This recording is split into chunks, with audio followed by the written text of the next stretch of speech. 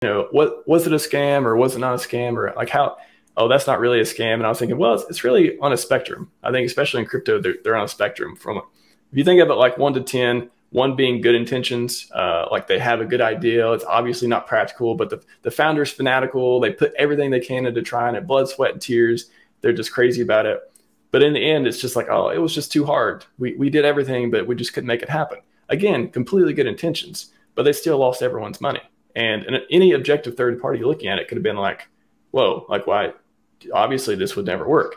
So those are the type of the thing that Richard talked about before too, like scams that don't even know they're scams yet.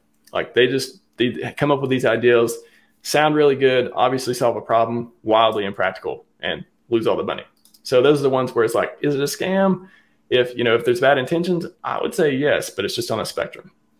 And then like you could go for 5 being, maybe they're indifferent or they have neutral intentions. They're like, yeah, I just want to make a lot of money. I can do that in crypto, blah, blah, blah. It would be nice if it succeeds, but I'm really focused on just raising as much money as possible to build up my business acumen or something like that. They still fail. They lose everyone's money. Maybe they wanted to succeed and they psychologically like trick themselves to being like, hey, this must succeed, like no matter what. It's kind of one of those things you give yourself that affirmation of like, I can do it no matter what, I can do it. But they did it, but then they took everyone's money and did it with it and lost it all. So still terrible, right?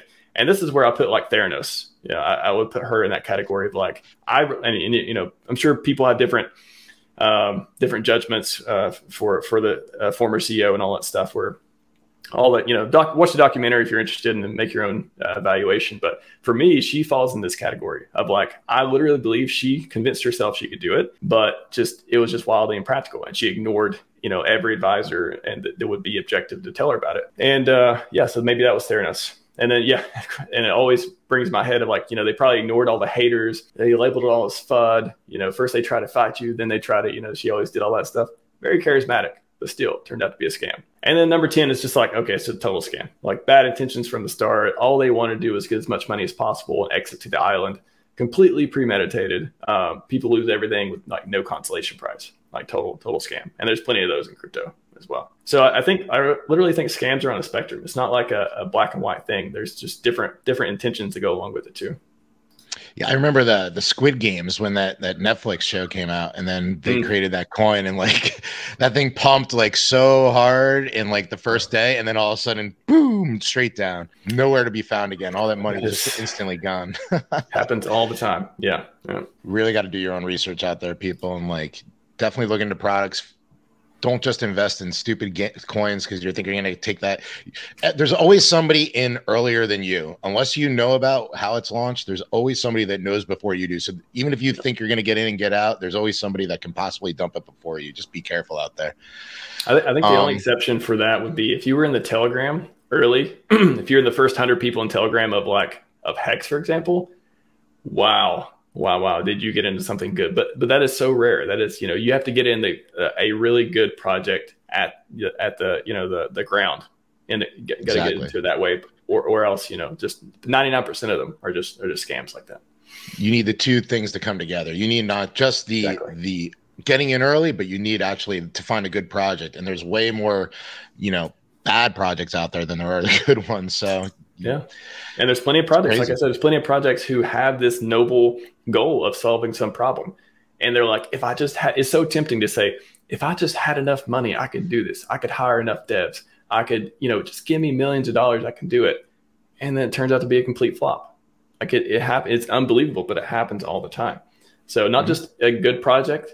It's like, you almost have to get lucky. You really do. I mean, I think there's an element of luck involved in this. Nobody can really evaluate what's a good project to 100% degree. Like there are going to be some outliers that, because especially with crypto, that's the different thing about, that's what we were talking about too earlier with my life, ICOs versus IPOs. A lot of these ICOs would never, ever, ever IPO because there's nobody looking at the financials.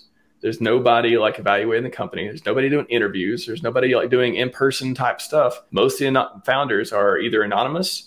They either never show their face, and there's some good founders who never show their face too, I'll say, but most of them never show their face, or they're, there's some country that you'll never get to them. So it's so hard to find these projects. So when you do, Richard Heart ecosystem, you want to stay in, you want to hang on to that type of stuff because you're surrounded you make your own luck when you do this when you kind of find these type of gems. Yeah, you bring up a good point, like, because Richard is pretty much in the public. We'd like to see more of him lately with some more updates, but he's definitely been out there. So he does go on stream. He does discuss things. He's came to America. Can't find that anymore. Exactly. Yeah. So where are you, man? That was who was that was saying that? Eric Wall. Wall. That's right. Yeah. I bet he won't come to America.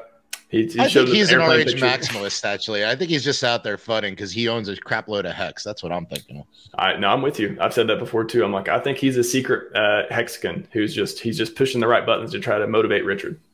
Yeah, he's like the anti Richard, and he's just out there like fudding, pretend. Eric Wall's the anti-hero. I like it. I like it.